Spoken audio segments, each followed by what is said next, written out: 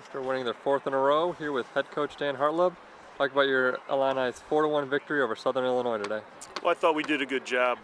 We came up with some big 2-out hits against a very good pitcher. I thought we were consistent. We played well defensively. You know, we had Kevin Johnson that went out. He did an outstanding job.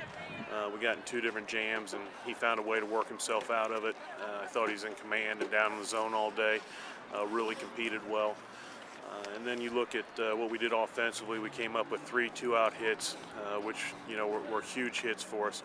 As I told the team, I didn't think we hit extremely well in situational type hitting things, moving runners and scoring guys without getting hits. But we did come up with big 2-out hits, and really pleased with the guys just finding ways to win on a regular basis right now.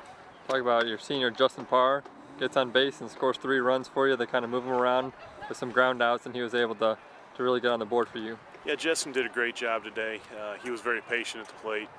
Had a couple hits, or had a hit, but was also in a situation where he was patient and got a couple walks, and those ended up being big runs for us. So again, guys being productive without getting hits.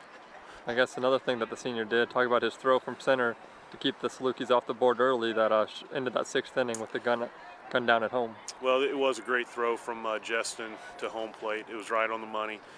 Kind of took a little bit of momentum away from Southern. Got our team fired up a little bit. So it was a little bit of a momentum changer and a big play in the game.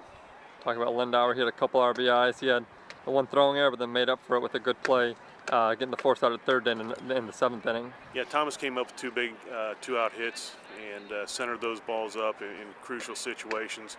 He did have the one throwing area, but went deep in the hole and made a good play with the force out of 3rd base. So, that shows maturity. You make a mistake and keep your head in the game and move forward and make a great play. Talking about being down here in Carbondale, I know you played here. You had some beautiful weather. Probably your best of the season so far. Well, it was beautiful weather, and this is where I played and have a lot of good friends here. It's always nice to come in here and play and perform well.